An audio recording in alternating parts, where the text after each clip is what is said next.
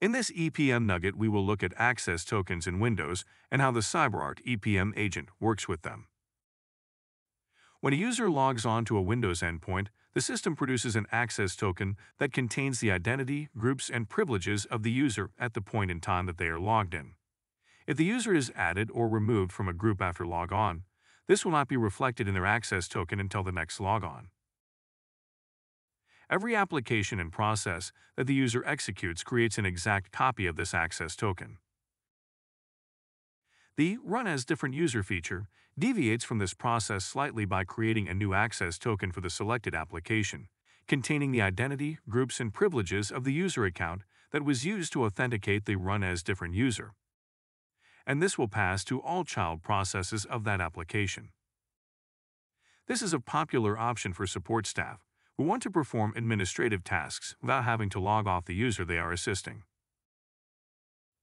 Access tokens expire when the associated application or process ends, and the session access token, which was created at logon, expires when the session ends.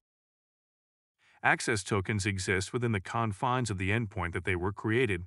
They do not pass over the network and cannot be used to start processes on other endpoints. When EPM is installed and the user is operating with a standard user account, applications and processes are evaluated as they are launched. In the case that elevation is approved, the EPM agent modifies the associated access token for that application or process with administrative groups and privileges in real time. In addition, the policy also determines if the child processes can inherit the token, or if they need to be independently evaluated against other policies.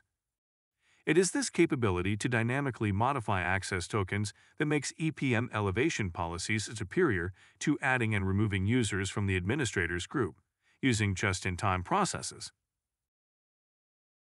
Out of the box, EPM has templates for the modifications needed for an administrator, power user, and standard user token. In addition, you can create custom tokens. Custom tokens allow you to selectively modify groups, privileges, ownership, and integrity levels to limit the application to operating with the least amount of privilege.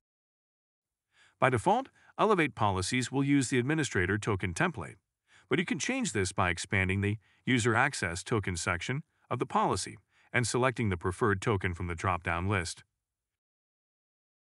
We hope you found this EPM Nugget on access tokens informative, and we would like to thank you for watching.